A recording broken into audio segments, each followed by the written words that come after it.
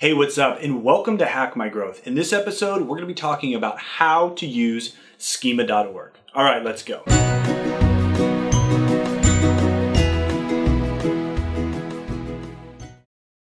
Thanks so much for checking this video out. If this is your first time, or maybe you've been watching a while and haven't yet hit subscribe, we would love you to join our community. We post new content each week, and our goal really with this whole show is to help you hack your marketing and your inbound sales processes. We're going to share you some tips and tricks and information that we've learned along the way, and it's going to help you really get the most out of everything you're doing online. So Google is on this mission to change from strings to things, okay? And that's a technical way of saying, putting something in a database and having it become like a number and an element as opposed to actually understanding what that concept is.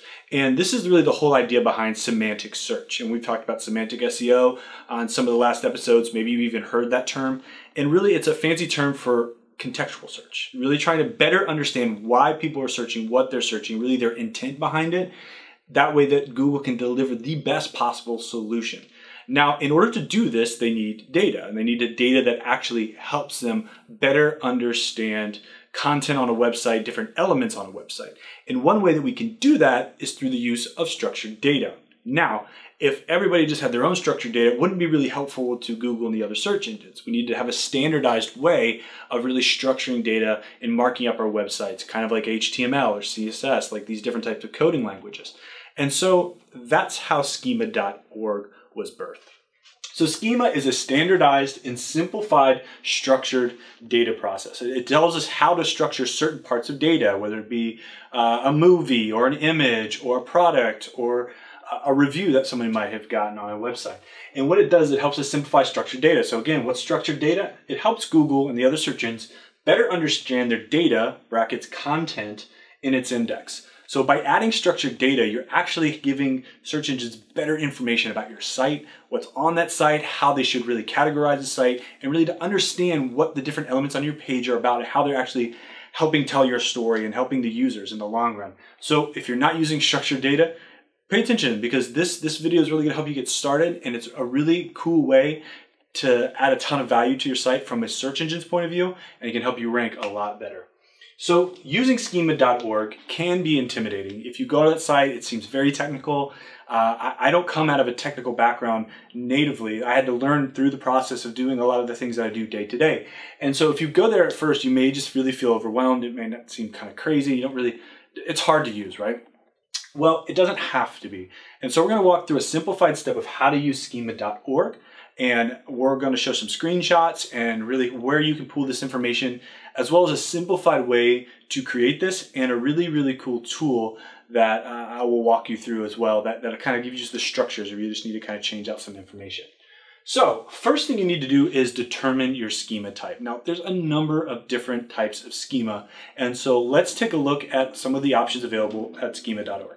All right, so this is Schema.org. It is a site that is founded by Google, Microsoft, Yahoo, Yandex, and the Schema.org vocabularies are developed by an open community process. So this is really an open source project where people are working together in order to have a standardized language for structured data. Now, if we look here at the schemas, you're going to see that there's a number of different types of schemas. So we can browse the full hierarchy, one page per type, the full list, or we can jump down to the most commonly used types of schema, like creative works. So this would be like a book or a movie or a piece of music, things of that nature. Maybe it's a video or an image object or an event, or they've got stuff for medical, organizations, persons, places, location, business, products, reviews. So these are some of the most common uses of schema, probably where you'll find yourself using schema the most often. As you dive down into these, they'll give you some ideas of what they should look like. So if we took over here and we looked at a video, let's say we were embedding this video into our website and we wanted to use schema, this is what it looks like. So it's a thing. So we're talking person, place, or thing, right? It's creative work, it's a media object, and it's a video object. So we have different types of schema for all those different layers that are involved. So people, the text, the director, who the music's done by, thumbnails. This is all stuff that we can mark up using Schema.org and structured data language. So you can see that there's a lot of different options. Now, don't be super overwhelmed and say, oh my goodness, I've got to create all of these different options. You don't. You don't have to have every single one of these in there. But like we always talk about, the more information you can give, the better. And then as you get to the bottom, they're actually going to give you an idea of what they look like. So here's it without markup. Here it is with microdata. Here it is with RDFA. And then this is my favorite with JSON-LD. So they actually give you a good idea of exactly what it would look like. They also show you another version right here. This following video has this much popularity. Microdata, rich data format, and JSON-LD. So schema.org, there's tons of different schemas that you can look through. Tons of different things that we can mark up. So thing, very common, right? We've also got person, and we've got thing, places. So spend some time on here and just get yourself familiar. Don't be overwhelmed. There's a lot of information on this website, and it's easy to get overwhelmed. But take some time and get yourself to be a little bit more familiar with schema.org. So after you've defined the types of schema you want to be using, the next step is to map out how you're going to structure this data. As you can see, there's a lot of different options under some of these different types, and you may not have all the content, so you don't want to force it, but you do want to provide as much information as possible. So here's an example of how we might want to map out a certain element using schema markup. So when it comes to structured data, Google wants you to use it, and they've got a ton of resources available to help you get a better understanding of the types of data that you should be using and want to be using, and the types of data that you need to map out when it comes to building out your schema markup. So let's say, right here's a great example, and they're using JSON-LD to mark up a company and describing their contact information. So really, you just want to start thinking this from a practical standpoint. It's an organization, right? So we know that. And we have their website, we have their company name, and a contact point. So it's phone number and the type of context, customer service. You could also have another contact point that would be maybe sales. So what are those pieces of information that are absolutely critical to your business that also have the ability to be marked up? So if we went over here to schema.org and maybe we could say business. We want to look at marking up our local business for schema. Now we can use this right here as kind of a starting point, right? These are the types of properties, the expected type that Google's looking like. Is it text? Is it CreateWork URL? But address. Well, yeah, we definitely want our address in there. Do we have a contact point like we just saw before? Have you won any awards? And it's also really good, a cheat sheet right here. Come down here to the bottom and see, let's see just right here. This is a good example of just an address that we can mark up, right? So what are the types of information they're looking at? Well, we can look right here. Address, region, locality, the street address, a description, a name, a telephone number. So those are the things that you want to start with, saying, okay, these are the types of information that I need that I can also mark up really well using schema.org. I always like to scroll down to the bottom and look at examples because it starts to give you a little bit better understanding of actually how to use it. If you start scrolling down here, you can get very overwhelmed by the number of options that you have. And so it's easy to see how they kind of suggest you to use it. Google also has a URL for the structured data guidelines. It's right up here. It's in the developer section of Google, and they give you a technical guideline. They recommend that you use JSON-LD, and they'll go into the quality guidelines, the relevance, all the kind of information around schema, and some more best practices as well that we may not cover in this video. The third step we want to do is choose our approach. Now, my recommended approach is JSON-LD, and the reason why it's the easiest, you don't have to be a super heavy coder to really you can just drop it anywhere in a page, and the search engine is going to be able to crawl it, understand it. You can also use like some native markup right in your HTML. If you do that, it can impact the CSS, so you got to make sure that you have it look right. If you've maybe tried one of these data plugins in the past, structured data plugins maybe on WordPress, you get this weird box. It just doesn't look very good. It looks really it's got a bad user experience. So JSON-LD really gets away from having to deal with the UX side of things and really just allows you to mark up your data in a way. So here's a cool tool that I found that we use to help us structure our data, and it really helps you really just see how the data needs to be structured. So let's take a look at that. One of my favorite quotes is, "Good artists borrow, great artists steal." One of the best things you can do is see what other people are doing and use that as a model for what you can do as well. This is one of my favorite websites. It is StealRJSON-LD, and it's structured data made simple, just like they say. So basically, over here, they've got a number of different commonly used markups, and they write the scheme out for you. All you need to do is change your information. So again, let's say we are doing a video. Pretty straightforward. You would just copy this script, and then you would change out, your name of the video, the description, the thumbnail, when it was uploaded, how long the video is, where the content can be found, where it's embedded at, and how many interactions were with this video.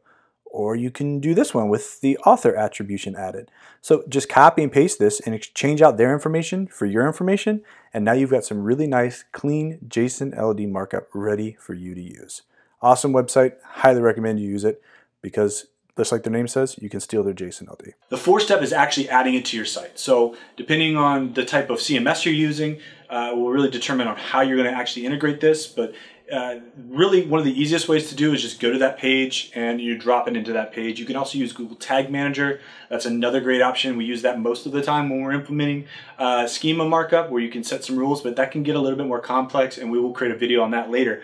But if you're just an average website owner, maybe average marketer who's getting into SEO a little bit and wants to know how to do it, just go to that page and open up the text editor side. You don't want to paste it into like the visual editor, because then you're just going to see the code. And you just want to drop that JSON-LD high in the page. That way it can get crawled. Now beware, if you do that, there are certain plugins that might pull that code in like the snippets like of a blog post and such. So make sure that it's on the page in an area where it might not get pulled. Again, this is probably not the best practice, but it's a great way to get started of putting it on there. If you're going to be doing a lot of this, I highly recommend using Google Tag Manager. So one of the easiest ways to implement schema on your website is actually Tag Manager. Tag Manager can seem a little scary at first because there's tags and triggers and variables, but once you start to use it, it actually is very intuitive, and it helps you keep all your tags in one place. So you don't have to log in and out of your website and try to put stuff in your header. Do I put it in my footer? Do I put it both? There's a lot of those questions. If you've got your tag installed, all you got to do now is come to Tag Manager and begin to add your tags. So to add a tag, especially JSON-LD, you would just, right here, open up these tags and create new. Choose the type of tag you want to do, and here you would just use custom HTML, and you could use any of these scripts, markups, right, and just drop them right in here. As you see, it starts to highlight itself like it would to be a code. Now, one of the triggers that's default in Tag Manager is all pages, but you can also set it to different pages. Let's say you only wanted this to show on your Contact Us page. If you want to show on all pages, click that. It would fire on all pages. But you can actually add your own trigger. And you do it by page view. Let's see, it's pretty easy here. All pages, some pages. Click an element that contains, or you could do click URL contains or equals. Let's say equals, and you just put in your Contact Us page link here. And you'd add that, and then what would happen is hit save, contact. Now, time somebody visited your Contact Us page, it would trigger this schema markup. Maybe you have a video there, and then Google would also be able to see that as well. Hit save, hit publish, make a little note that you've published it, and there you go. A simple way to use Google Tag Manager to implement schema markup. All right, so after this, we want to test it, and Google has a structured data tool that we can actually go and pool our site like Google would, and we can see, do we have any errors? We want to make sure that our structured data is well optimized and it's also not showing up any errors, that's being crawled the right way. Always test before you push this stuff live and make sure that it is working the way you want it to. So let's take a look at Google's structured data markup tool. So once you've added your markup to your site, you're going to want to use this structured data testing tool. It's by Google. It helps you to see how your data is marked up, if it's valid, if you've got any errors, and also just to make sure that's all in there correctly. So just paste a link in here and run a test. So it's crawling the site now and it's looking for triggers and tags. So this site has two instances of structured data. The one is a breadcrumb list. So right here they're just calling it out, breadcrumb list, breadcrumb list. And then it also has a web page markup. So if you got a website, this is great. Here's the description, here's all the information. Some of the things it's looking for, oh, hey, there's no name, there's no image.